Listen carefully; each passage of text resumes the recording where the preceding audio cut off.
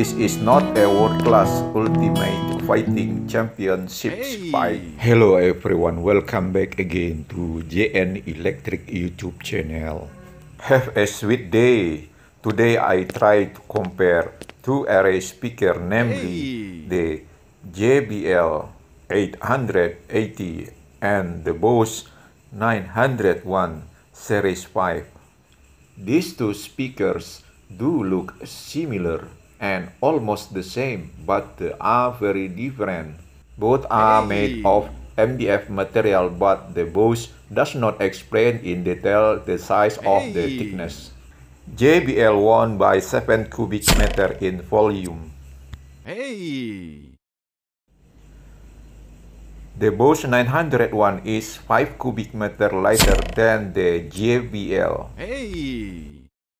The power capacity of the JBL speaker is 75 watts higher than the Bose, even though it has only two main speakers.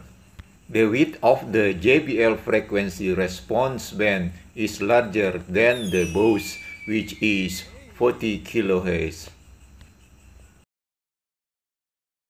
In terms of age, JBL 22 years younger than the Bose speaker. Both come from the same country, so here no one wins and no one loses.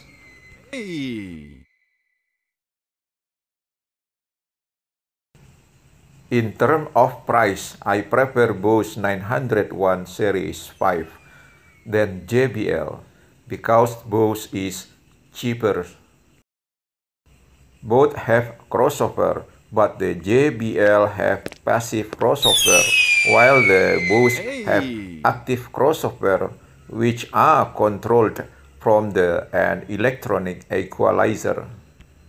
In terms of crossover, I am more inclined to choose the Bose 901 because I am more comfortable, and I have all of that. The reason is because it is easier for me to adjust the treble and middle bass. Basically, this speaker will look very good, but generally on social media, especially YouTube, it is rare for the content creator to display this JBL Array 880. There are 4 pin terminals on the back of the speaker.